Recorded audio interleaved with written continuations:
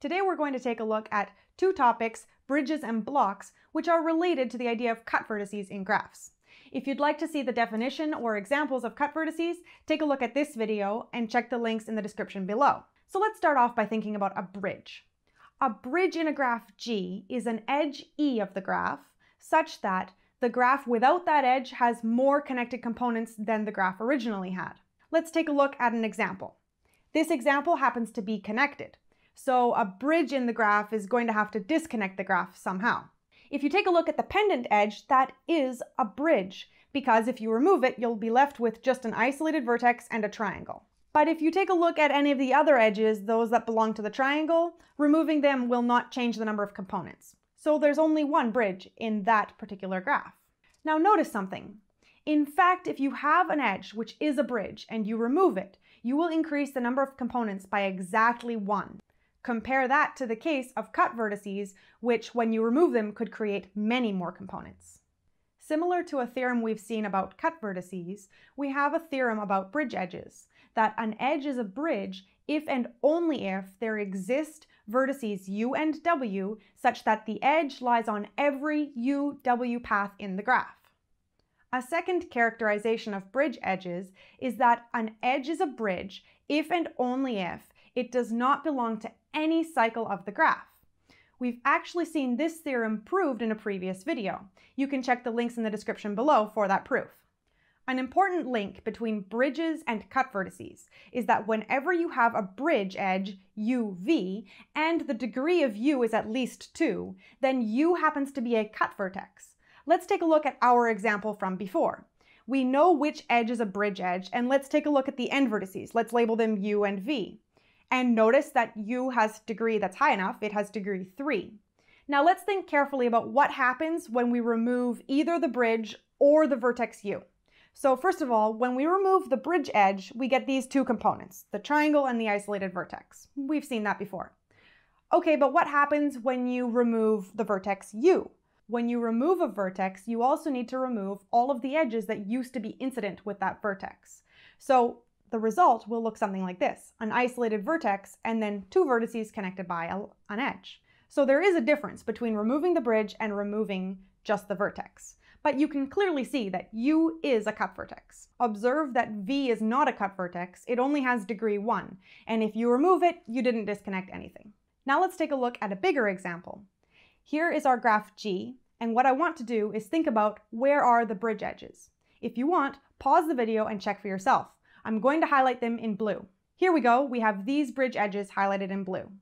And now I'm going to highlight the cut vertices of this graph, and I'll circle them in green. You may want to pause for yourself before I do so. Here they are. All the cut vertices are highlighted in green. Now if you take a look at one of the cut vertices, u, and you remove it, you'll notice that you end up with 3 connected components. This is what I mentioned earlier. Removing a cut vertex can create many connected components rather than just one more. We've noticed that when you have a bridge, you usually have a cut vertex. Now it's interesting to notice that the only connected graph which has a bridge and no cut vertex is, think for yourself, see if you can get it, this graph, the complete graph on 2 vertices. It's just a single edge, so removing it will create 2 components, so it's a bridge. But if you were to remove only one of those vertices, you're left with a connected graph of 1 vertex. So there is no cut vertex there, even though there is a bridge. That's the unique case where this happens in connected graphs. Remember that if you have a connected graph, but you have a cut vertex, removing that cut vertex will disconnect the graph. This sort of brings up the next definition. A non-trivial connected graph is called non-separable or two-connected if it has no cut vertices. If you think about it for a minute, this is like saying it's connected and it's even better than connected. It's two-connected, because if you have a connected graph and you remove a cut vertex, that will disconnect the graph. So having no cut vertices means that not only is it connected, but removing something cannot disconnect it, so it's better than connected. So now that we've seen the definition of non-separable, let's take a look at the idea of a block in a graph. A block is simply defined to be a maximal non-separable subgraph. So to see what I mean, let's take a look at an example. So here I've drawn a graph and it does have a cut vertex. So we're going to take a look at the subgraphs of the graph, which are two connected or non-separable. Those are the blocks. So that's the graph, and now I want to write down the blocks. I'm going to write down the blocks with all the vertices labeled so that it's really clear that you can see where they're coming from. Okay, here they are. These are the blocks. Now, hopefully it's pretty clear that individually the blocks are non-separable. However, notice that this graph in red is a subgraph of the graph, and it is non-separable, but it's not a block. The reason is because even though it's non-separable, it's not maximally non-separable.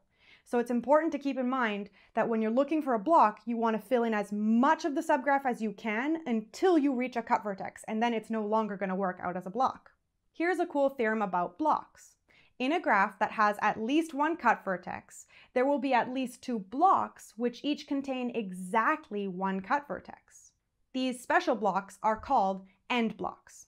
If we take a look at our example, we notice that there was only one cut vertex. That was U3, and it belonged to both of our blocks. So we have these two blocks which have the special property of having only one cut vertex in them. So they are two end blocks. Well, great, let's take a look at a bigger example. Let's draw the example in blue here, and I'll label the vertices 1 through 9. Next, I'm going to highlight which vertices are cut vertices, and I'll do that in red. And now we'll draw out all the blocks. You may want to pause to make sure that you can figure out exactly which are the blocks. Now, the blocks are all of these pieces. There's quite a few blocks here. Remember that vertices 4, 5, and 7 were cut vertices, so let's highlight those again in the blocks. Now find all the blocks where there is exactly one cut vertex. That's at this end, and then there's another one here and another one here. So those 3 blocks are end blocks. In other words, we had a graph which had 3 cut vertices, so we know that there will have to be at least 2 end blocks, and we found them. There's 3 end blocks. So hopefully this gives you a feeling for what are blocks and end blocks and cut vertices and what it means to be non-separable or two connected in a graph. Check out the links beside me for related videos. I hope you've enjoyed this video, and I'll see you next time.